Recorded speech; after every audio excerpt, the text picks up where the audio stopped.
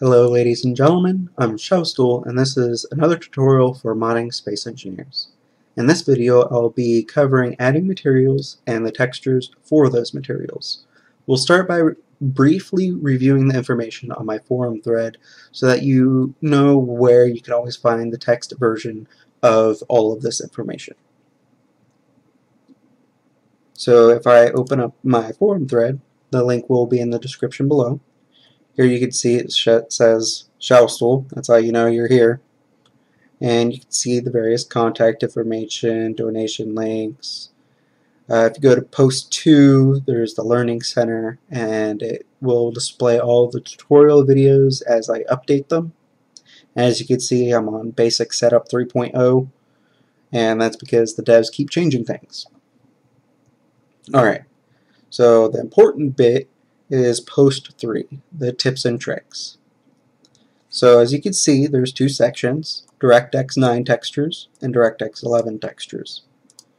To very briefly cover everything, a texture is comprised of a red, green, blue, and alpha channel. You want to make sure you have all of these, or else something might show up kind of weird on your texture. Most of the textures are split, so RGB is one thing and the alpha is another thing. As the quick example, coming down to the DE, which is diffuse emissive, the RGB layer is the diffuse, which is color. It's all the pretty colors you'll see on the model. As it says, it is self-explanatory. This is what you'll see on pictures everywhere.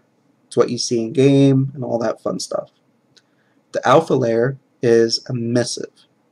And this isn't like a light, it's more like the texture is glowing but not actually emitting any light. The render engine makes it look like it is, but it's not, so you don't have to worry about it casting shadows. Alright, the next is ME. This is mask emissive. RGB is mask. This is similar to the diffuse, but for a recolorable portion of the texture, you want it to be a certain saturation of the bright pink color or magenta, which would be 100% red, 100% blue, and 0% green. The reason you use this magenta color is because it makes it easier to identify what part you're wanting recolorable and what parts you aren't. I'll be able to cover this in more detail later, but that's the easy example to put it towards. The alpha layer is the emissive, as well as the amount that is recolorable. You can see this little diagram below. So this left side here, this is recolorable. This right side here is the original texture. So you can have an ME do the stuff of a DE texture as long as you set it up right within this scale. Now, the reason why this is important is because the ME will always override the DE texture. So you can't have your texture underscore DE and your texture underscore ME and have them be two different things. The ME texture will always override the DE texture. Now there's this normal specular or NS. RGB is the normal. This is like a bump map. If you're looking at a texture in the game and it looks like it has little bumps everywhere, that's probably a normal map and not actually polygons. What this lets you do is it lets you take some small details and save the polygon count by putting this normal texture in. So if you're like adding a rivet or you're adding a bunch of grill lines or something like that, this normal layer will let you save yourself a lot of modeling work and just turn it into a texture.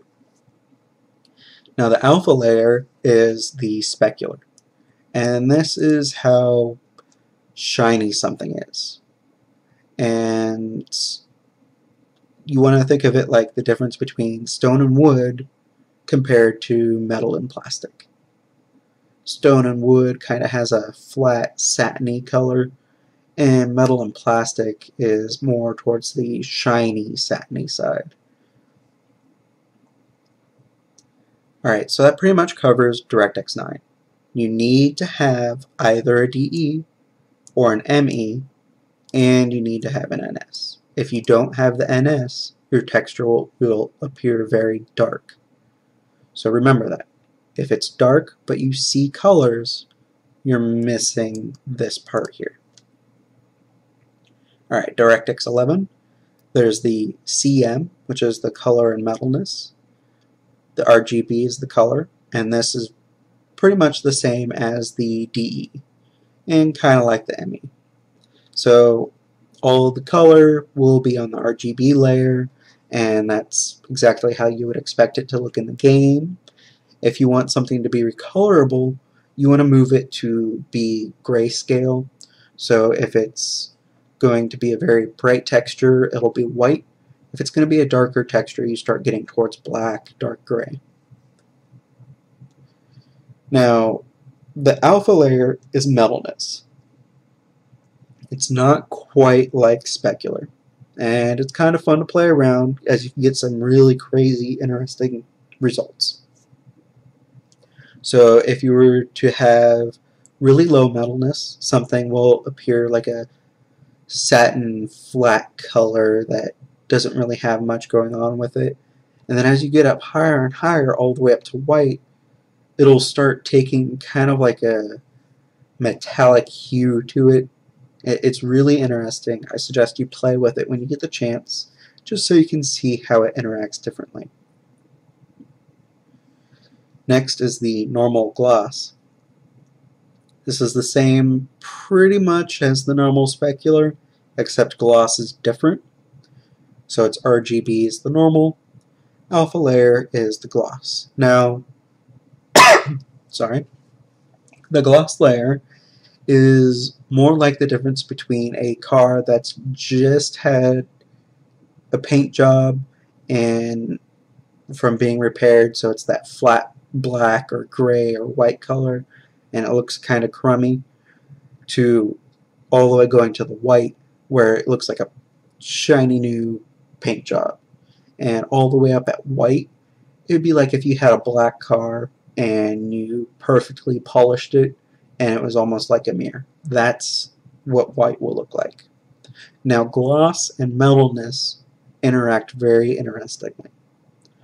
A really high gloss and a really high metalness will make the texture appear very dark.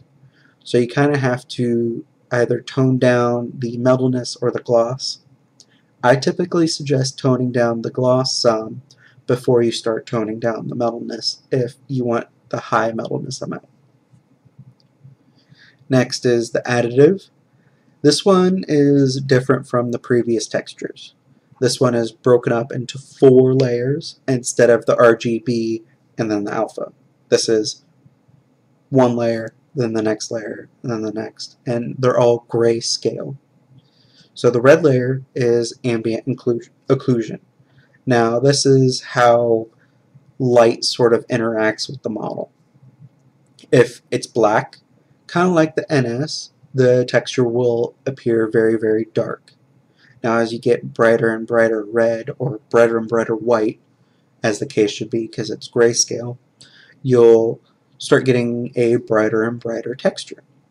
Now what I suggest doing is putting it right about the 50% mark, because it'll give you just about the same as the devs models with their textures. Green is the emissive. This makes things so much easier, moving the emissive off of the color. So this is pretty much the same thing as the diffuse emissive, in that it goes all the way from black all the way to white. So it lets you get more detail where you want it, and it lets you very easily understand where you don't want things emissive. The next one is the blue layer, and as you can see it says it's not presently used. To my knowledge it still isn't. The official documentation says it still isn't. So as far as we're concerned, it's not used. The alpha layer is the recolorable mask. This is kind of like this area right here with the ME texture. As you go further to being more and more on the alpha layer, so the brighter white, the more recolor it will be. But the RGB layer on the CM, the color metalness, you want it to be grayscale because that's kind of how it interacts with the textures. You could also go and be a whatever other color, but it's usually suggested to be grayscale because it's easier to understand what it is you're working with. And then the last texture is the alpha masked. This is kind of like glass, but not exactly. So say you want to make a leaf. You design your leaf, and it's kind of an oval shape. Now, if you were to model that, it would use a lot of polygons that you don't need to use for a leaf. What you would do is you would alpha mask the edge of the leaf so it's transparent perfectly, and it would make it so you save on the polygon count and you get a nice looking leaf. But you don't need the alpha mask. What you absolutely need to have for DirectX 11 is the CM, the NG, and the add. Now, I personally suggest that you have a default add texture be 50% red and 0% alpha layer. So this means that the texture is going to appear a dark red but be perfectly invisible when you're looking at it. If you make it a dark red and it's perfectly visible, the texture will be recolorable. So keep that in mind. Alright, so that pretty much covers textures. Next we need to talk about materials. So as I discussed earlier, on the previous model it had these entries here for colors. And as you can see they're kind of pink, but they don't appear pink on here. But this is definitely a different color from this one. Now I've made a bunch of models before I got to making this one, and this let me set up my repertoire of textures that I just use to slap onto things, because I don't really want to take the time to get really in depth with a lot of the textures, because I feel that it will make me waste a lot of time doing other things I'd rather be doing. I come back to models all the time to try to improve them, and that means that I'd have to redo an 8-hour texture, and I don't want to do that yet because I'm not happy with where all my models are at. When the game gets further into being developed, I'll probably revisit them. So that's something I kind of suggest you guys do, unless you're absolutely certain what you want the model to look like. Alright, so if I come here and I want to decide on how I want this thing to be colored, the first thing I want you to do is I want you to simply unwrap the model, just so we don't have to worry about it initially. So you go into edit mode and you select everything and you press Q for unwrap, and then you go to Smart UV Project. Just leave the settings here but uncheck Stretch to UV Bounce, and it'll give you something in this, which is the UV editor. If you don't have this window, just grab this little triangle up here and pull it down, and I'll give you this extra window here. Then come to the bottom left, and then you'll go to UV image editor. So as you can see, it gave us a pretty decent looking model, but we don't want to use this as a final because it cuts it pretty weird when you get to stuff like this sphere area here. but we'll come back to that when we need to. For now, this is good enough. Alright, so I like kind of color coding my stuff, and just for this model, what I'm going to do is I want this base area here to be bright, and I'll have this center sphere be bright as well. And what I'm going to do is I need to assign a material first. So in this tab here, you want to go all the way to the right to the material tab, which is like a little circle, and go ahead and click New. So it should come up with a window that kind of looks like this. The ones that are important to us are Space Engineers.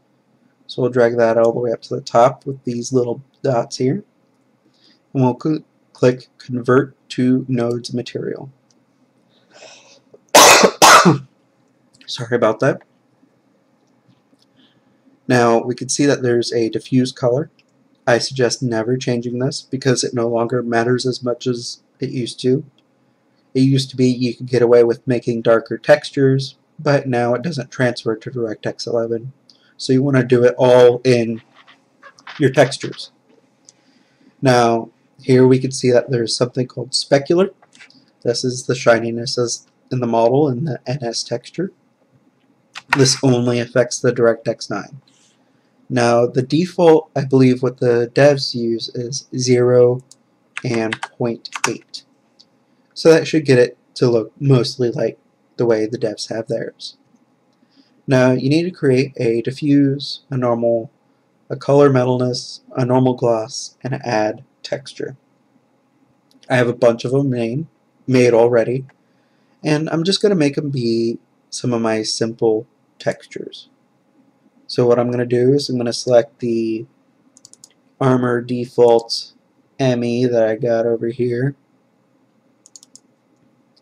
And as you can see, all of my textures go add CM, DE, NG, and NS at the end. And that's how all of your textures should look.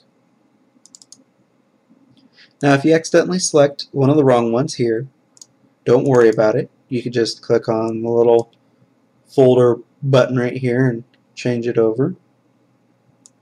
So as you can see, it's filling in the spots. And I'll put this last one here. Alright, so I have all these Armor default textures, but let's go ahead and actually look at what those look like as a file in something like Photoshop. Get this out of the way. So I come up here to my mods folder, and I'll just look in my master pack. Here you can see tons of textures, and I'm working on the default one, so I'm going to go ahead and open up all these in Photoshop. So there's 1, 2, 3, 4, and 5. Alright, so the add texture, as you can see, it's a bright red, and that means it's going to get the fullest color it can get, and it might look a little weird sometimes, but I'm going to leave it there for now. You can also see that it doesn't have a transparency, and that's if I go over to the channels. Here you can see that there's an alpha channel, and it's set to white. I'm using Photoshop real quick because it's easier to switch between everything as opposed to GIMP for the purposes of the video. I'll hop over to GIMP real quick after I'm done here to show you how to get to this channels section. Alright, so that's the add. It's bright red, so that means it's recolorable. Come over to the CM. You can see it has no alpha channel. It's probably a mistake on my part or Photoshop automatically getting rid of it. It's gray, so that means that it's going to be slightly darker than a super bright color, which is something that I want. I come over to the ME, and you can see that it's the magenta color. Over here you can see that it's a little bit darker instead of being the full color, and that's because I don't want it to be super bright and overbearing in DirectX 9.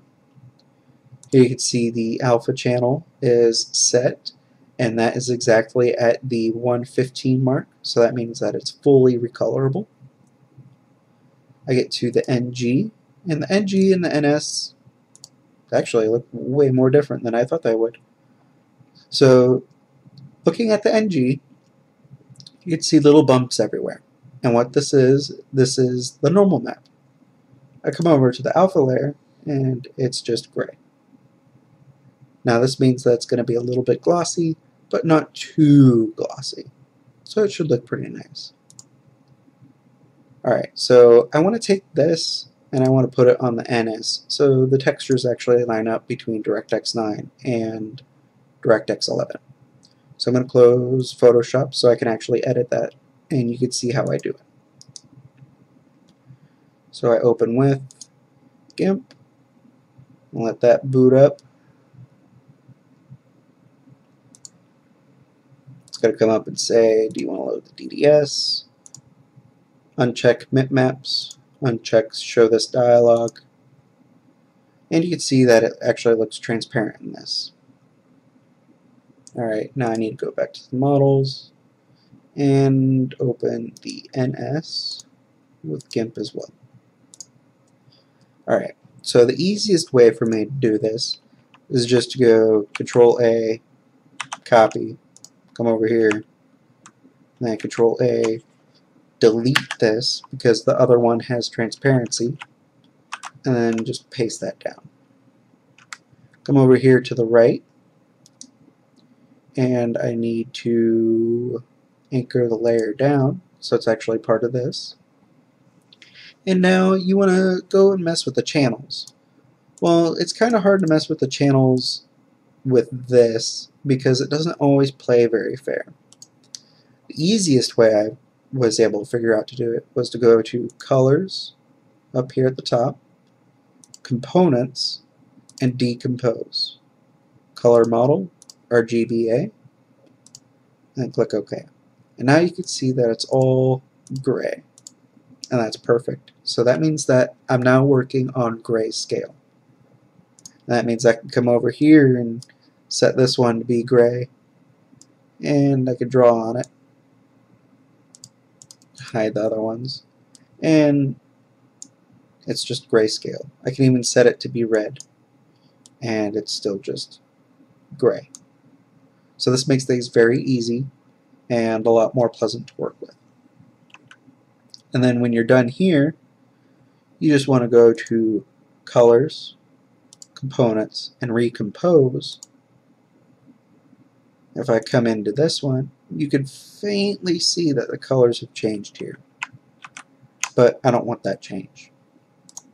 Alright, so I need to export it now. So File, Export As, and you want to make sure you find the actual file that you want to export it to, and then export. You might have to come down here and find DDS and make sure that you change the file extension here just in case. Click Export. You might have to press Replace. Now the compression is what really matters.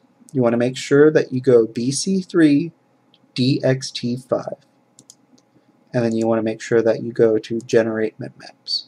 As you can see, it hides everything else here. You don't need to do anything in Advanced Options, so just leave that closed. DirectX 9 can only use BC3. DirectX 11 is able to use all the way up to BC7, but it can't use any of the ones prior except for BC3. So it's either BC3 or BC7. And 7 is only supported from what I can find in Photoshop. But you're able to do DirectX 9 and 11 textures in this format, which is fine. So go ahead and press OK, and it's going to update the file. Alright, so I come back here, and that pretty much gives me these textures. And you can go through and edit tons and tons and tons of textures. I could probably make another in-depth video going over all the kinds of things that you can get away with these. Or I could show you some of my other models down the road. that use different textures. So right now, I'm just using this one. And I don't want to just use that one. So what I'm going to do is I'm going to go to the settings down here at the bottom, and I want to change the viewport color. I want it to be at 1, so it's a nice bright white color for the base material. Here you can see I have it named SC Armor Default. Up here, I'm just going to name it Armor Default. And this is the name that you'll end up seeing in the XML. But you won't have to touch the XML because the plugin for Blender does all of this fancy stuff for you already. Alright, so to try to push things along a little bit because I'm at 25 minutes for this video, let's go ahead and add another one. I'm going to name this one Armor Dark. Add this little screencast thing here. And you can see that it's a gray. I don't want it to be that way. I want it to be a much darker gray. I'll put that at 0.2. And make sure you click Convert to Nodes Material. This is the plugin information for actually making your textures work with Space Engineers. This isn't normally here. Alright, so I want to make the dark one. So I'm just going to go dark ME, dark NS, CM, NG, and the add. So now I'm just going to select a couple lines, and then the Control plus, plus, plus, and that gives me pretty much everything there that I want. Oh, I wanted that to be the bright color, so I'm going to go ahead and hide that. I'm going to hide these, and I'm going to hide the base here, and I guess I'll hide these. Now I'm going to go ahead and make these arms be darker, so I'm just going to line select a few places, press the Control plus a few times, and go assign. Now the color's changed, and that is to inform me that this is going to be a different texture than this. I'm going to unhide everything. I want this to be darker, and I think I'll make this darker here if it'll let me select it. Oh, and go to vertice select. Make it easier. That one and that one. And I'll go like that. And that looks pretty good. Let's go ahead and make this arm here dark as well. Alright. So if you remember, the gyroscope has some lights on it and it also has a panel, and I want this beam here to be recolorable from in-game, to be the emissive, the red, the blue, or the green. So this is sort of important. You make sure that it is named emissive specifically, exactly like that. That way that it can actually change colors. So what we'll do is we'll set this to the bright magenta color and convert nodes material.